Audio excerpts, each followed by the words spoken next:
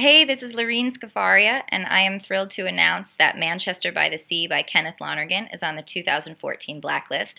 It's about an uncle who's forced to raise his teenage nephew after the boy's father dies, and I am a huge Kenneth Lonergan fan. I was answering phones at Shooting Gallery when he wrote and directed the absolutely flawless You Can Count on Me in 2000 and basically discovered Mark Ruffalo, so we have him to thank for that, as well as the play This Is Our Youth, which is still on Broadway, so go check it out. That's it. I've been trying to be Kenneth Lonergan for 15 years, so congrats, Kenny.